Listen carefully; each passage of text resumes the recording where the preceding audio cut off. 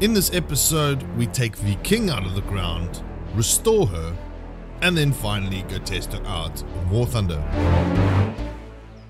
Hello and welcome back to another great episode of Restoring Tanks.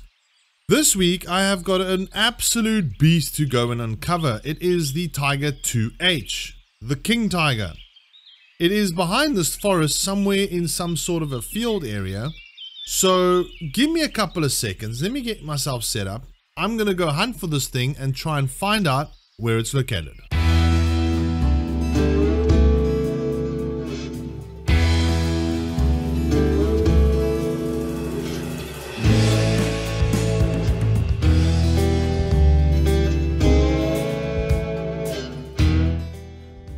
Alright, so I have now moved the Jeep a little closer. There's the marker over there, it's in this field here.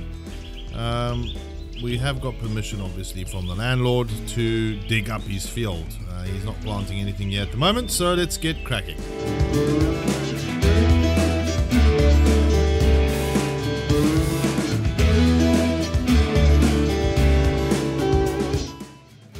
And there we have it, it's the Tiger 2H. Looks in a pretty good nick actually.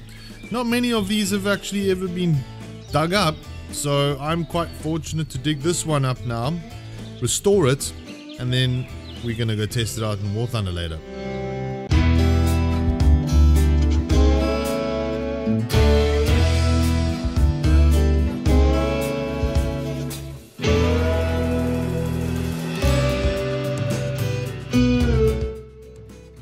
Okay. This is actually a really good nick one. It's still got its full cannon left. It's got a couple of road wheels, even some tracks. Really cool. Okay, it's missing an exhaust in the back. That's okay. This side, a little bit more road wheels missing. Torsion bar suspension still looks in place. Yeah, this is a pretty good specimen. I'm quite happy with this one. Good find.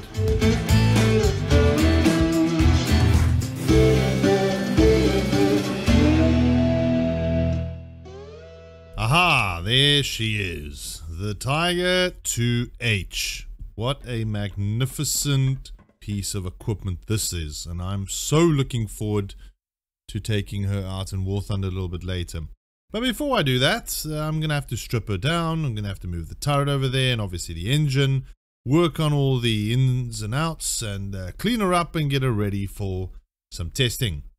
Now, obviously, there's quite a lot to this tank, quite a thick history around the Tiger 2 range of tanks, you know, from the P version or the Porsche version, which actually, surprisingly, the turret was developed by Krupp for both the H and for the P. But there is some interesting information around that. There's a video that I have now added on to this video, so you can have a look. That's around the Tiger 2P if you're interested, but for now let me just strip down this behemoth of a tank and get it ready.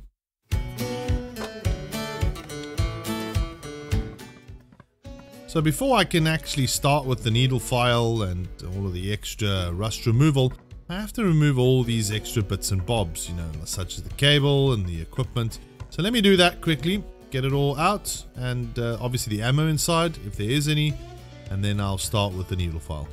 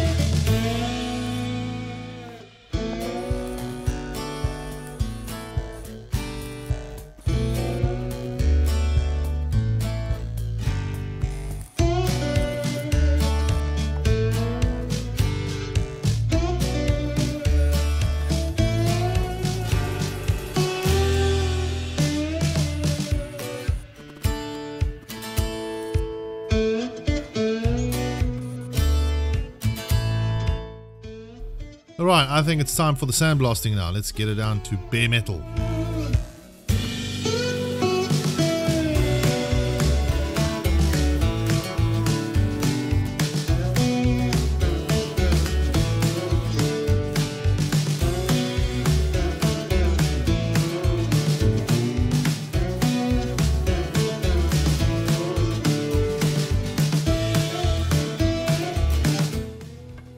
Okay, she is now bare metal in a good state here. I'm going to apply the primer now and then get the final coat on.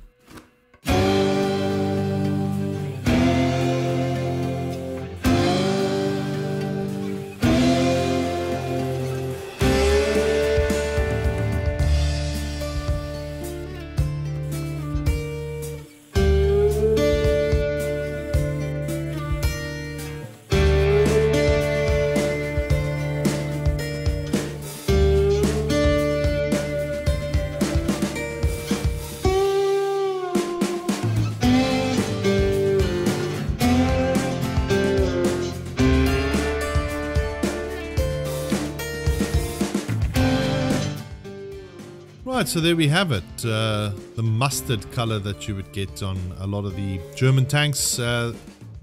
Basically mainly used for desert combat, but still pretty cool. Absolutely phenomenal piece of tank, this Tiger 2H. I'm very excited to test her out in War Thunder, but I have to figure out how to fix up that engine first, and then fix up the turret and order in all the parts. So let me do that now. Get it over and done with, and then we can scoot over and battle her out.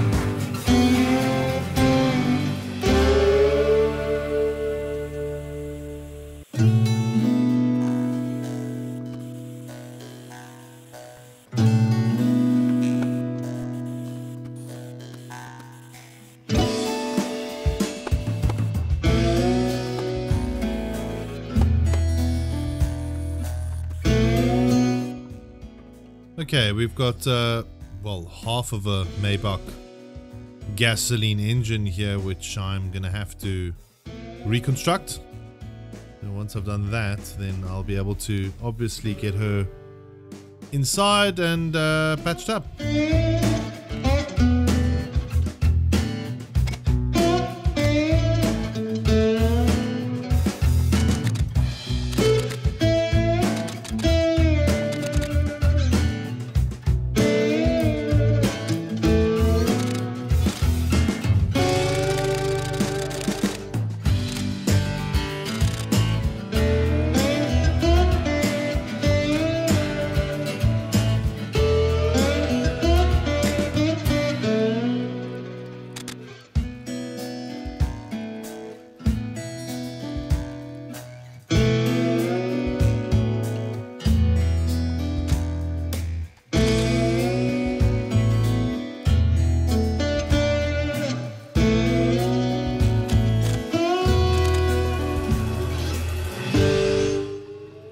So now you can have a look at this. This is a completely different looking engine once after I actually have rebuilt her now.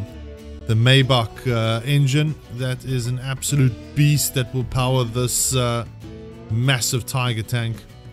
Really cool though. Took me quite some time to put it together, but now she's pretty much ready to go. Need to just see if any other components are missing, and then I'll sink her into the chassis and get it all ready for us.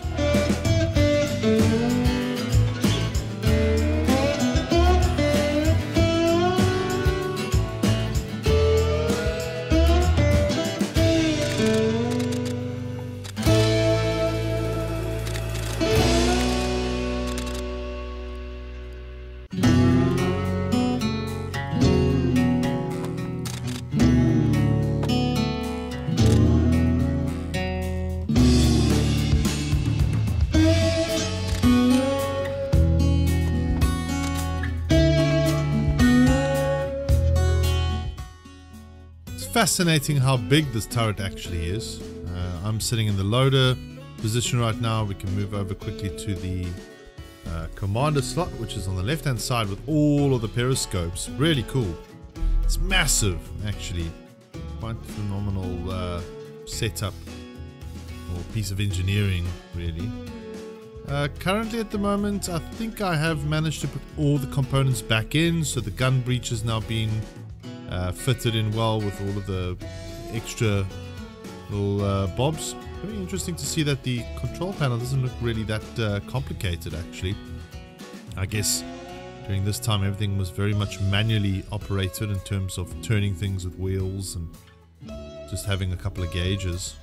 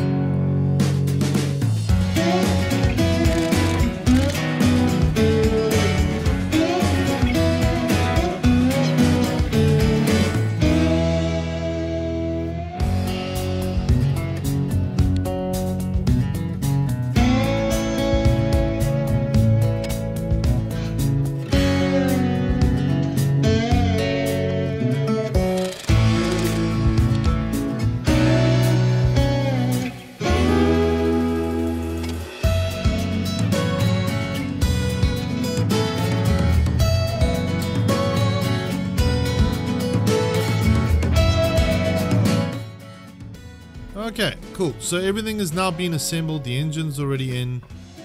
It's just for me now to put the turret on. And before we go out to War Thunder, I thought it'd be interesting just to take you through the actual tank itself and how it looked inside as you were one of the actual tank drivers or the tank crew, basically, during the Second World War. So we'll start off by going into the commander's position. A little bit cramped if you ask me, but there is actually a gunner that sits right under you. So you're very much still cramped. It's not that big of a deal, or that big as what's portrayed in some of the movies. So you're sitting on the left hand side. You've got all these periscopes around you that you can look outside to see, you know, where obviously the enemy is located. You've got a small little control panel and dashboard as your access. And then you've obviously got your commander's hatch. You don't really have much access in terms of machine guns or anything like that. And then of course there's the gunner optics just below you, which we'll move to shortly. So now as the gunner, you've got your main, sorry, that was the driver. As the gunner, you've got your gunner optics, your periscope that you will look through. You've got your gauges. This is your control panel actually that you control. And then of course, you have got your traversing hand wheels that you can elevate and move around. Quite cool. Massive gun breech. Moving over to the loader's side, actually. Let's have a look. The loader slots over here. You have got the MG machine gun that you can work with, of course. And you are able to, you've got a little bit more space here that you are loading all the ammunition. So all the ammo is just below you and behind you. Very dangerous position to be in, of course, in the tank. If the ammo detonates, well, everyone's dead, but you're definitely first to go. Moving then over to the radio operator slot. So you're on the bottom right hand side here. You have also got a machine gun that you operate as well. And on the left, you've got all this radio equipment that you use to obviously communicate, and you can even pass on a couple of shells from the right hand side down through towards the loader if he needs additional ammunition. You got a nice backrest. You got some spare parts, of course, you know, some spare. All the spare parts are basically kept here to a degree, including spare ammo. You have got a periscope as well that you can peek through, but your main kind of focus will be operating the radio and being anti-infantry. Then, last but not least, let's just have a look at the driver's position. So as the driver, obviously you've got your gearbox, you've got all your gauges, your dashboard to see what's going on the right hand side. Pretty cramped actually, even though this is considered one of the bigger tanks in the Second World War. You can see it's still fairly cramped, at least from a virtual point of view. Very cool nonetheless. The Tiger 2H, look at this massive beast. Absolute huge cannon on it. Super icon of the Second World War. Probably the most iconic tank out of them all is the King Tiger. This is the H variant. As you can see, it's got the flat. It does not have the shot traps, so it's got the flat front mantlet. Really, really cool. I'm going to now scoot over to War Thunder. It is now finally time for us to go and test her out on the battlefield. This is an absolute amazing tank to drive. I can vouch for that. And yeah, let's move on.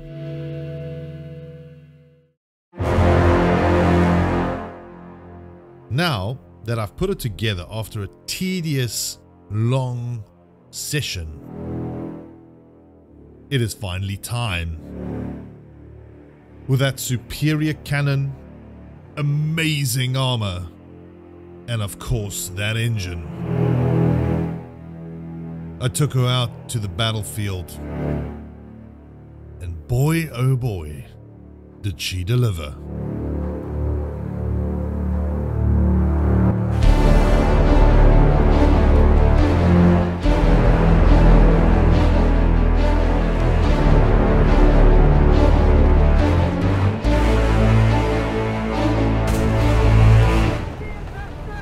Magic, boys.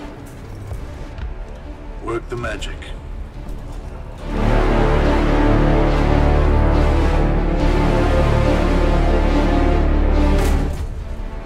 That's how we do it. Take your time.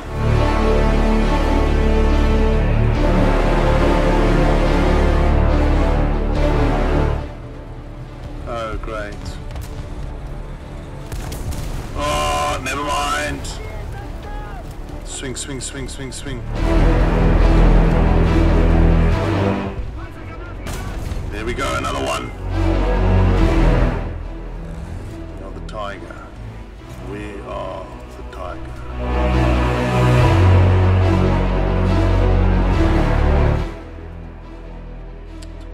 Yes.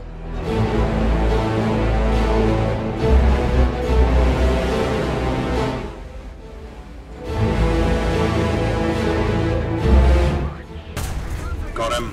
It's back out. Putting a lot of pressure on to the enemy right now.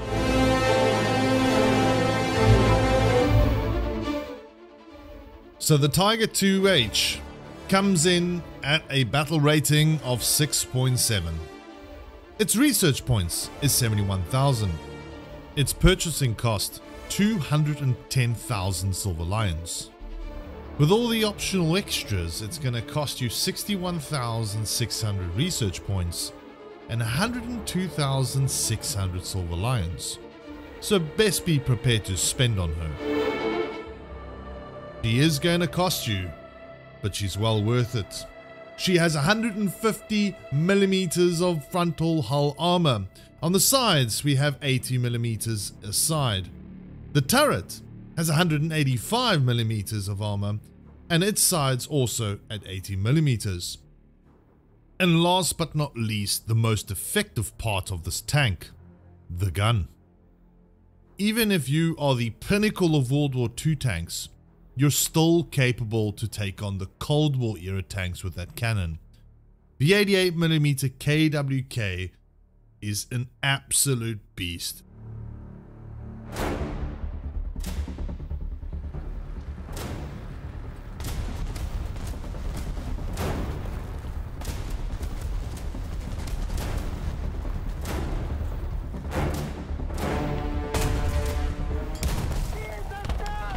I needed to remove that one very quickly because that would have been the end of me if I didn't. Alright, I'm a little bit too close to the hill here, so what I'm going to have to do is look at working around. That's the M51 out of the picture.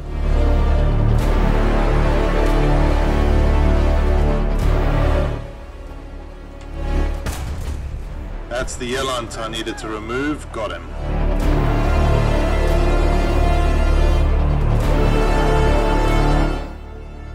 The ground. I have to admit, it was all worth it. If you enjoyed that video, thank you very much for tuning in. Here are 2 other videos that you might want to have a look at that's regarding the Tiger II tanks. If you enjoyed the content, please like and subscribe, and we'll see you next time.